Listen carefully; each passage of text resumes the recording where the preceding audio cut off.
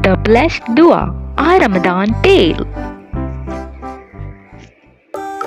Once upon a time, in the bustling town of Crescent Village, there lived a young girl named Layla. Layla was eagerly awaiting the arrival of Ramadan, the blessed month of fasting and praying. She heard from her parents about the importance of reciting dua before iftar. But she did not quite understand why. As Ramadan approached, Layla's curiosity grew.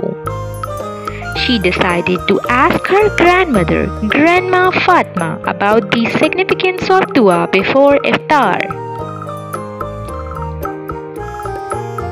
Grandma Fatma, with her gentle smile and wise eyes, sat down with Layla and began to tell her a tale.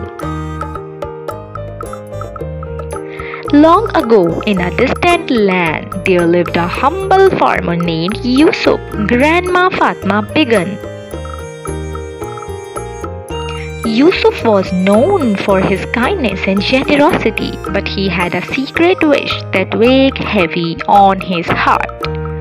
Yusuf had always dreamed of traveling to Makkah to perform Hajj, the sacred pilgrimage. But each year, as Ramadan came and went, his dream remained unfulfilled.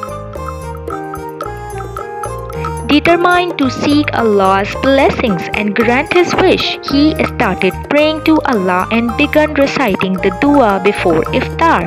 Allahumma inni laka sumtu wa bika amantu wa alayka tawakkaltu wa ala rizqika aftartu. With unwavering faith, Yusuf recited this dua every evening before breaking his fast, trusting in Allah's mercy and guidance. One Ramadan evening, as Yusuf recited his dua with fervent devotion, something miraculous happened. Grandma Fatma continued.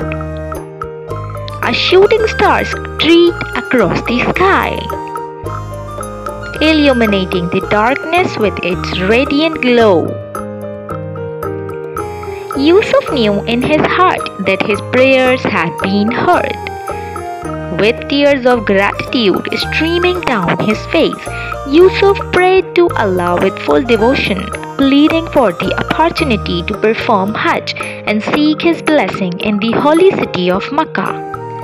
And lo behold, Allah answered Yusuf's prayer. He was granted the opportunity to perform Hajj.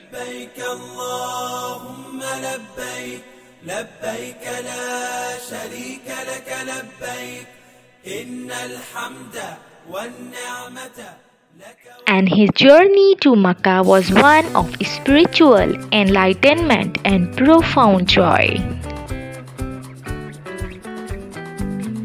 As Grandma Fatma finished her tale, Layla's eyes sparkled with wonder and understanding. She realized that reciting dua before iftar was not just a tradition, but a powerful way to connect with Allah and seek His blessings. From that Ramadan onwards, Layla recited her dua before iftar with renewed faith and gratitude. And just like Yusuf, she discovered that Allah's mercy and blessings knew no bounds, filling her heart with peace and joy. And so, dear children, let us remember the lesson of Yusuf and Layla, that dua before iftar is a sacred opportunity to seek Allah's blessings and grant our deepest wishes. Through prayers and faith, we can find strength, guidance, and endless blessings in the blessed month of Ramadan.